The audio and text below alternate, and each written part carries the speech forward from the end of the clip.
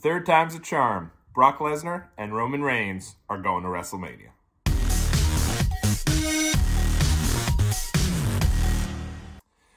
Dub Nation, what it is, how you be? It's your boy Tommy on the spot for Watch Along Wrestling. Hopefully everyone is doing well and staying safe.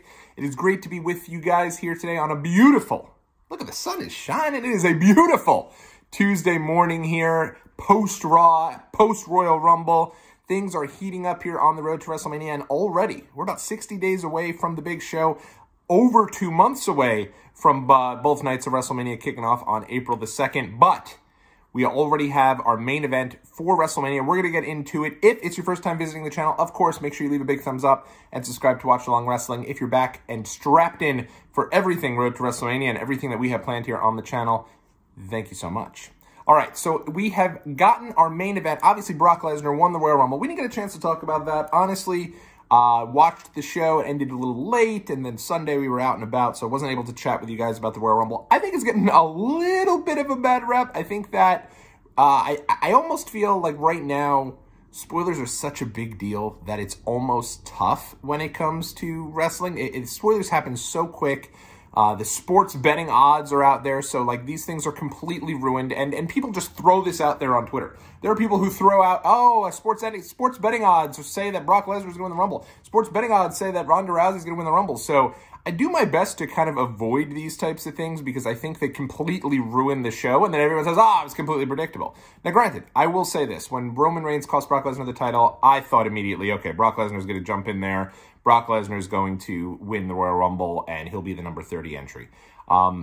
But that being said, I think that a lot of people also think this stuff is predictable because they know all of the spoilers that are out there. So I think that if you go out of your way to try to avoid a lot of these spoilers, you'll enjoy the show a lot more. For example, I loved the Women's Royal Rumble. I think there's certainly some things they could have done a little bit better. I would have liked to see a little more NXT representation, so to speak. But I love that. I thought it was great, and I'm excited for Friday to see where Ronda Rousey chooses for her WrestleMania opponent.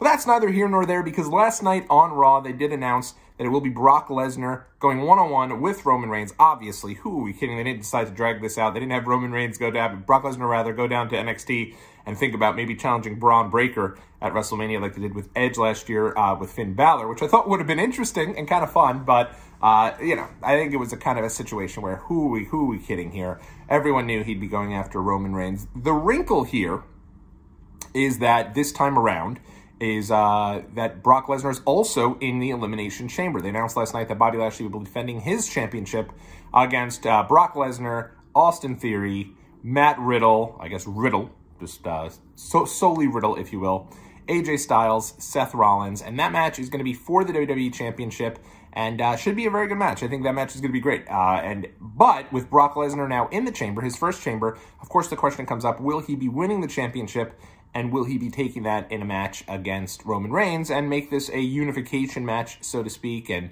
make it for both belts on the line? I personally hope that does not happen. I just don't see a purpose in that. I don't think they'll be combining the belts. I think there's two very distinctive shows. So I don't think Brock will win. I don't expect this match to be title for title. With that being said, is it possible? Sure, it's possible. So, I mean, if they want to make that a bigger match. But with that being said, Brock Lesnar and Roman Reigns, the third time they're going to be facing off against each other. The first time ever WWE has brought back a main event for the third time. I know they've done 3 different times where Triple H has faced The Undertaker. None of their matches, ironically enough, have been the main event of the show. They've done 3 times where Austin has faced The Rock. 2 of their 3 encounters have been for the championship and for the main event, but their third encounter was not the main event of that show. It ended up being Austin's last match, but it was not the main event of the show. So this is the first time they're going to have 3 times where they'll have Brock Lesnar versus Roman Reigns. Obviously, they had their first match at WrestleMania 31, an absolute banger of a classic, made even to live forever due to Seth Rollins cashing in and becoming WWE champion there. Really out of nowhere. I think that was one of the really great surprises in WrestleMania history. But even before that, match was great. A lot of people had some really bad, really low expectations for it because I think a lot of people were hating on Roman there going into that match, but I think they knocked it out of the park, and that was a classic match. WrestleMania 34, probably definitely the weaker of the 2. I don't think it was a great match by any stretch, but I also don't think it was horrible. I think there was a lot that goes into that match.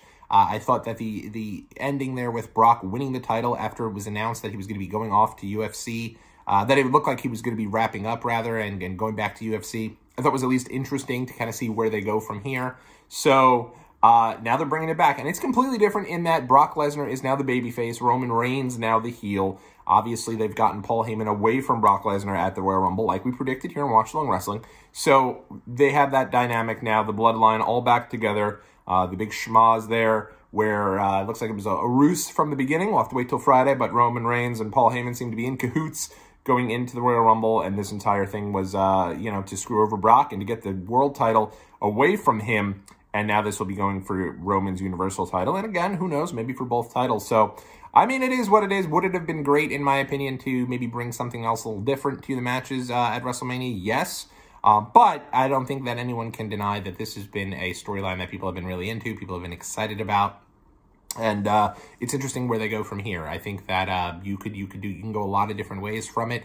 How long is Brock going to be around for? Is he going to be the guy to take down Roman for Roman's streak? But I think that once WWE got out of the match at day one, they had the match planned for day one. Obviously, Roman came down with COVID. Unfortunately, thank God he's okay. But I think once that happened, that was like, all right, this is their match for WrestleMania. They've been gifted this opportunity where they don't have to bring this back now until Mania. I think they probably would have even done Brock Roman 3, this incarnation of it, at WrestleMania if they, because remember, they did it in Saudi Arabia and then they were going to do it at day one. I think the third time would have been at WrestleMania, but certainly not having to even bring it back until WrestleMania gave them that opportunity to really, that is our main event. That's going to be one of the night's main events.